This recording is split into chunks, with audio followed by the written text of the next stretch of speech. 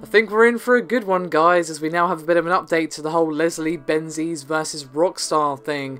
Just a bit of a TLDR if you missed my video from yesterday, although if you want all the nitty-gritty, go and watch that.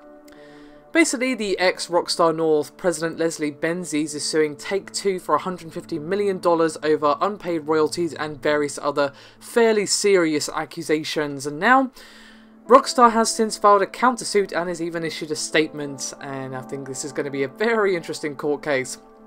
Here's what they had to say.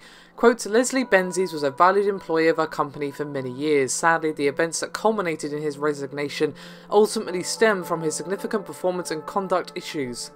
Despite our repeated efforts to address and resolve these issues amicably both before and after his departure, Leslie has chosen to take this route in an attempt to set aside contract terms in which he previously agreed on multiple occasions.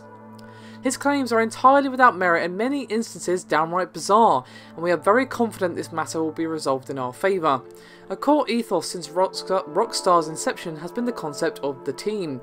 It is deeply disappointing and simply wrong for Leslie to attempt to take personal credit for what has always been the tremendous efforts of the entire Rockstar team, who remain hard at work delivering the most immersive and engaging entertainment experiences we can for our fans.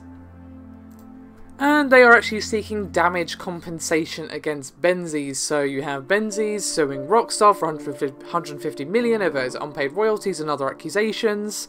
And then you got Rockstar countersuing for damage compensation and basically saying that he's making it all up.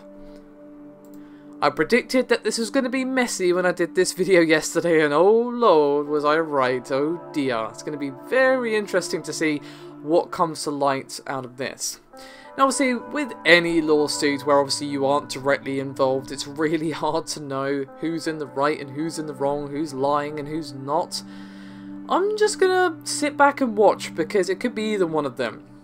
Now, Leslie Benzies' accusations seem a bit too detailed and too sort of, well, just detailed. There's a lot of things happening that would be a hard story to make up and make it seem convincing. So I was kind of thinking that it was probably true yesterday, but of course he could be making it up. It's definitely possible. We should all obviously wait and see the evidence, but I'm not exactly shocked that Rockstar have come up this swinging, and it's going to be interesting to see if their money speaks louder or not. Personally, I actually hope the accusations aren't true, because it paints Sam and Dan Houser in some pretty not very nice lights if the accusations are true. So I'd actually prefer if they weren't. So it's going to be interesting to see what happens. Of course, I will update you as soon as more information becomes available. Thank you very much for watching, and I'll see you next time.